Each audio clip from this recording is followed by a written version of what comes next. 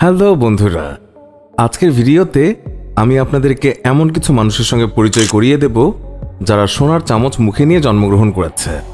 তারা একদিনে যত টাকা খরচ করে তা আমাদের আয় করতে পুরো বছর লেগে যাবে। এই ভিডিওতে আপনাদের এমন কিছু ধনী মানুষের সঙ্গে পরিচয় করিয়ে দেব যাদের খরচ করার পরিমাণ দেখে আপনারা হতবাক হয়ে যাবেন। এইরকম কিছু অ্যামেজিং ভিডিও দেখতে চাইলে আমাদের চ্যানেলটি এক্ষুনি সাবস্ক্রাইব করে রাখুন। লানা রোজ, এই সুন্দরী মেয়েটি তার ইনস্টাগ্রাম অ্যাকাউন্ট আর ইউটিউব চ্যানেলের জন্য সবার কাছে বিখ্যাত। একজন ইউটিউব চ্যানেলের মালিক কতটুকু ধনী হতে পারে এই কথাটা আপনারা ভুলেও কল্পনা করতে পারবেন না, কারণ সে বিখ্যাত হওয়ার সাথে সে অনেক ধনীও। সে একজন ব্লগার, টিকটকার, ইউটিউব চ্যানেলের মালিক। এছাড়াও ফেসবুক, ইনস্টাগ্রামে সে অনেক বিখ্যাত। লানা রোজ দুবাইয়ের অনেক ধনী পরিবারের সাথে সম্পর্ক রাখেন। সে তার মূল্যবান শখ পূরণ করার জন্য অনেক বিখ্যাত। লানা তার বিলাসবহুল জীবন এবং তার গাড়ির শখের জন্য বিখ্যাত। ইউটিউবে তার কিছু জনপ্রিয় ভিডিও আছে যার নাম যোগা চ্যালেঞ্জ, পাজামা শপিং, বডি ট্রান্সফরমেশন, মাই সুইমিং পার্টনার আর বেলি ড্যান্স। মানুষ এই ভিডিওগুলো অনেক বেশি পছন্দ করে। 2018 সালে লানা রোজকে অনেক ভিডিওতে দেখা গিয়েছে, যার মধ্যে কুচি কুচি don't let me drip drip আছে। লানার কাছে আছে মিলিয়ন মিলিয়ন ডলার এবং অধিক দামের গাড়ি। 2019-এর শেষ দিকে সে মুম্বাইতে ঘুরতে এসেছিল, আর ইন্ডিয়া নাকি তার কাছে অনেক ভালো লাগে। কার্লা ডিবোলিও, দুবাইয়ের সম্পর্কে কিছু জেনে থাকলে আপনি কার্লা ডিবোলিওর সম্পর্কেও জেনে থাকবেন। যারা জানেন না তাদেরকে বলে দিই, যখন দুবাইতে ওমেন এম্পাওয়ারমেন্টের কথা বলা হয় তখন কার্লা ডিবোলিওর নাম সেখানে আসে। সে একজন প্রডিউসার যাকে সবসময় কিম কার্নিশিওর সঙ্গে পর্দায় দেখা যায়।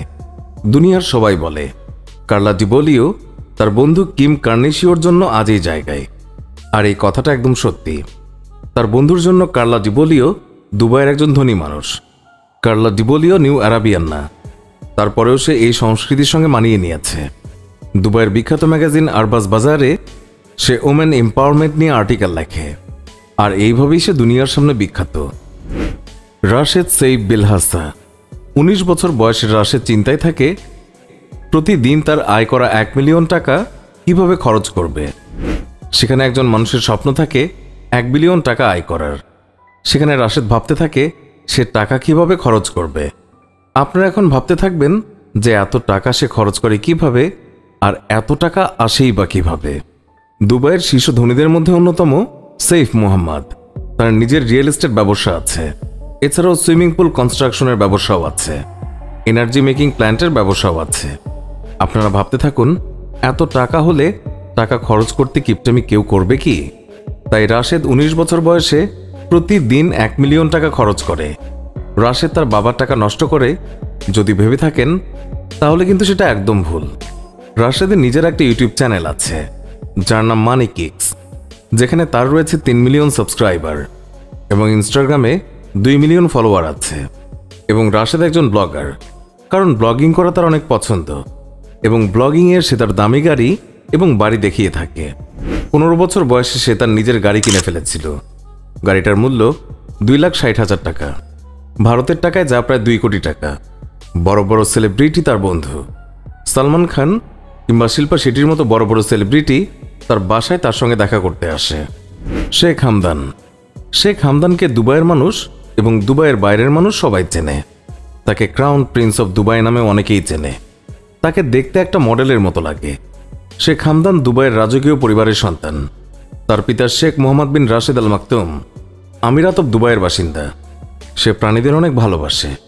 তার সব থেকে পছন্দের প্রাণী হলো উট। আপনারা জেনে অবাক হবেন তার একটা উটের মূল্য 40 লক্ষ টাকা।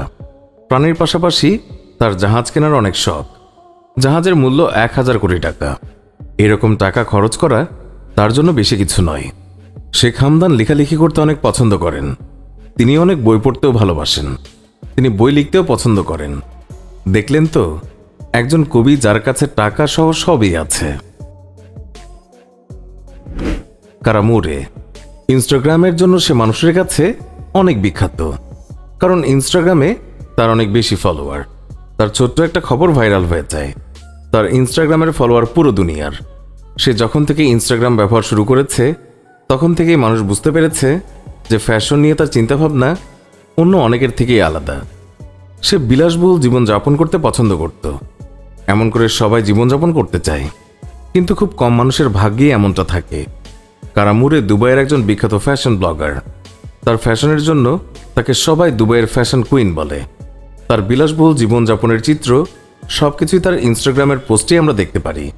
এলসে অ্যাডেলিয়া, সে দুবাইয়ের বিখ্যাত ফ্যাশন ডিজাইনার, যার সুন্দর দামি দামি ড্রেস কেনার পাশাপাশি বিলাসবহুল জীবনযাপন করার শখ। তার ইনস্টাগ্রাম ফলোয়ার বেশি না থাকলেও আমরা ইনস্টাগ্রামে তার বিলাসবহুল জীবনযাপন করার ছবি দেখতে পাই।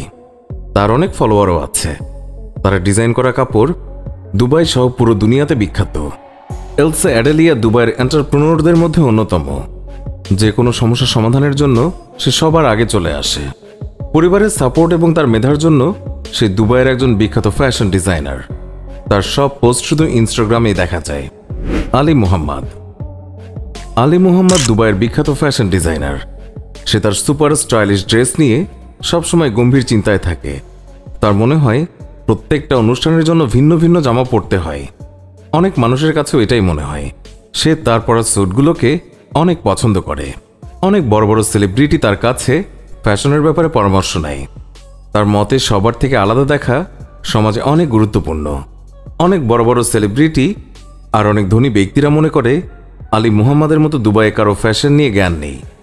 আপনি তাকে ইনস্টাগ্রামে মেসেজ করলে আপনার ভাগ্য ভালো হলে সে আপনাকে রিপ্লাইও দিয়ে দেবে। তাকে অনেকে স্যুট গাই নামেও চিনে থাকে। স্যুটের পাশাপাশি তার গাড়ির অনেক কালেকশন আছে। তার অনেক দামি দামি গাড়ির কালেকশন আছে। মেহমাদ ডেন্টেমের, খুব কম মানুষই তার আসল নাম জানে। তার একটা সুন্দর ইনস্টাগ্রাম অ্যাকাউন্টের পাশাপাশি তার অনেক দামি গাড়িও আছে। ইনস্টাগ্রামের পাশাপাশি তার সম্পর্কে জানার জন্য আপনি যদি কোনো সোশ্যাল মিডিয়া খুঁজে থাকেন তাহলে পাবেন না, কারণ তিনি ফেসবুক বা টুইটার ব্যবহার করেন না। ইনস্টাগ্রামেই বোঝা যায় তার জীবন তিনি সোশ্যাল মিডিয়াতে দেখাতে বেশি পছন্দ করেন না। কিন্তু তার ইনস্টাগ্রাম দেখেই বোঝা যায় যে তিনি কত বিলাসবহুল জীবনযাপন করেন। তিনি তার ব্যক্তিগত তথ্য কাউকে জানাতে পছন্দ করেন না। তাকে জিজ্ঞাসা করলে বলে সবার কিছু ব্যক্তিগত জিনিস থাকা দরকার। সে কারণেই সে সব জানাতে পছন্দ করে না। সব কিছুই টাকার মায়া। আশা করি আপনাদেরও নাম এমন ধনী ব্যক্তির লিস্টে একদিন অবশ্যই আসবে। তো বন্ধুরা, এই ছিল আমাদের আজকের ভিডিও। আশা করছি আপনাদের সবার এই ভিডিওটি ভালো লেগেছে। ভিডিওটি ভালো লাগলে লাইক, কমেন্ট এবং শেয়ার করুন। নিয়মিত এমন ভিডিও পেতে আমাদের চ্যানেলটি সাবস্ক্রাইব করে পাশে থাকা বেল আইকনটিও প্রেস করুন। এতে করে আমাদের নতুন ভিডিও পাবলিশ হওয়া মাত্রই ওই ভিডিও নোটিফিকেশন আপনার কাছে পৌঁছাবে। আজকের মতো বিদায় নিচ্ছি। দেখা হবে অন্য কোনো ভিডিওতে। সুস্থ থাকুন, ভালো থাকুন আর এই চ্যানেলের সাথেই থাকুন।